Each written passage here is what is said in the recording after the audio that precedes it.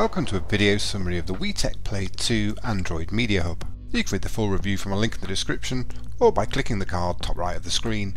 This device runs an Amlogic S912 processor, comes with 2GB of RAM and 8GB of built-in storage. At the time of review, the UK price was around £108. The build quality of the Play 2 is perfectly reasonable, although there's nothing particularly special about the black plastic casing, which does have a propensity for attracting a lot of dust.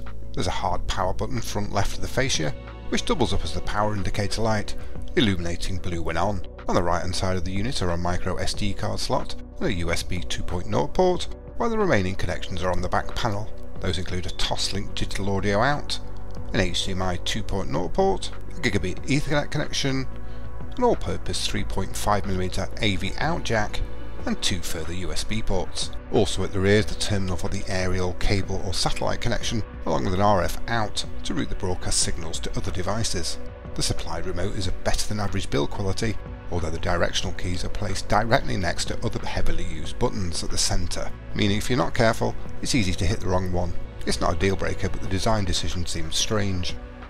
In the last major software update to the Play 2, Wetek introduced a brand new launcher in an Android TV style lean back way.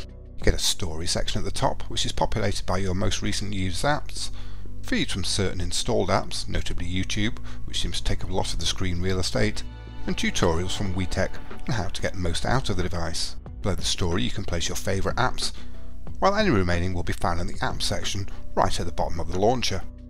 Settings are accessed from a tab on the left, but it's not especially obvious this is the case, and frankly they were easier to get at in the previous launcher. Fortunately you can still roll back the launcher by downloading from the bundled Aptwide App Store if you wish. One of the very handy apps the Play 2 includes is the Net Mounter, although it's been neutered somewhat since the last update, but it does still allow for operating system level mounting of SMB and NFS shares. In many ways the tuner functionality is the defining feature of the Play 2. After all, you can pick up comparably blessed Android TV boxes in terms of media playback for similar money or less.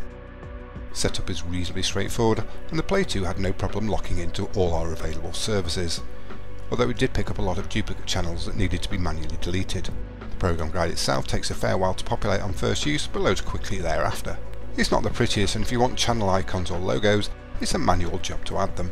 The usability of the TV PVR functionality is also somewhat compromised by the fact that Wetek doesn't really describe the remote commands very well in its literature. The broadcast picture quality is certainly up there with the Humax UV box we use to compare, and we do like the fact you can record to network storage. You can also use a connected SD card or USB hard drive. All in all, it's a good effort from Wetek, but we don't really see it as a true replacement for a more dedicated device. The Amlogic chipset inside the Wetek Play 2 is highly capable when it comes to media playback. It's able to play 4K up to 60 frames per second, pass through HD audio formats, and decode 10-bit HEVC. On the downside, the Play 2 doesn't support FramePack 3D, and nor is it compatible with HDR video in any format, so you might just want to take that into consideration. All in all, the Wetek Play 2 is a very competent and well supported device, with good firmware and some nice features.